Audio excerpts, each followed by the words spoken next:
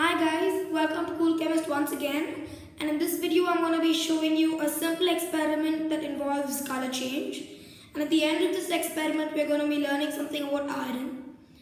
So this experiment has two parts, the first of which involves the color change. So for this first part we're going to be needing 5 ml of ammonium iron sulphate solution and some potassium hexacyanoferrate solution. So what we're going to be doing is we're going to take some of the potassium hexacyanoferrate solution using a dropper, and we're going to add it to the ammonium iron sulphate solution.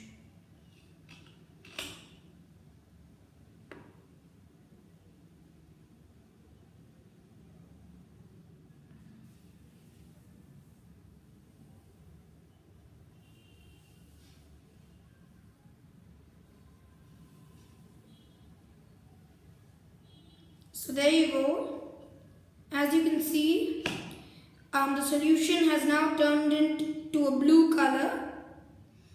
This blue is known as the Prussian blue because of the fact that this color was first found in a European area called Prussia. So we're now going to add a little bit more of the potassium hexacyanoferrate solution.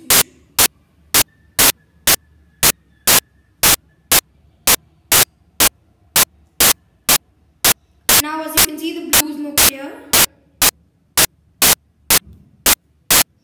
So that's it, there we go. The color change is over. So that was the first part of the experiment. So then what we observed in the first part of the experiment is that when ammonium iron sulphate and potassium hexacyanoferrate react with each other, they form a product of iron hexacyanoferrate, which is in the color of blue. So we're going to carry out the second part of the experiment now. So what we're going to do is we're going to add some iron filings, which I have over here, to some potassium hexacyanoferrate solution, which was the solution that we used in the previous part.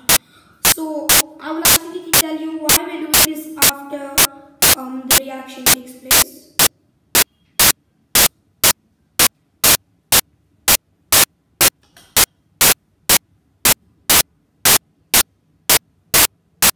Adding the iron filings.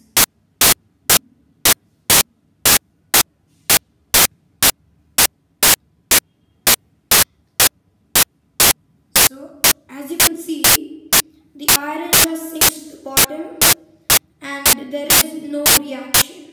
So then this shows us that potassium hexacyanoferrate only reacts with dissolved iron, just like many other reagents.